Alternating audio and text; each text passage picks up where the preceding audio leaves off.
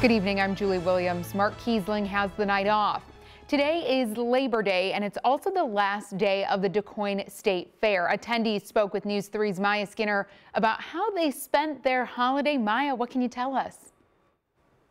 Julie, lots of people were out today enjoying all of the food, games, and rides. They shared with me some of their favorite parts while they were out there. Some attendees at the Quoin State Fair were enjoying the annual USAC car race event. It was postponed this weekend due to rain. It's kind of warm, but other than that, I am really enjoying it. Got to ride some rides with my friends, and then I got to watch some of the races. I had to work the races today for my FBLA chapter at the Quoin High School, but other than that, I have had a really good day.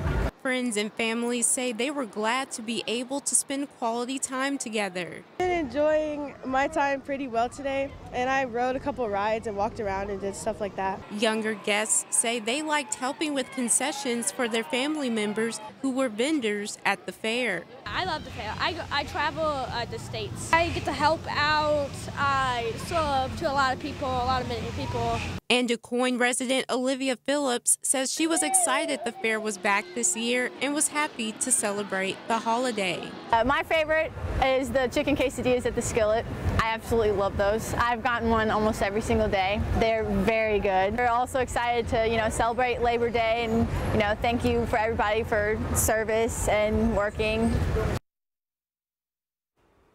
I also followed up with the Show Me Safari Petting Zoo. The owner said they've been calling their new baby goat Quoin, but they aren't sure if it will be a permanent decision. Live in the studio, Maya Skinner, News 3.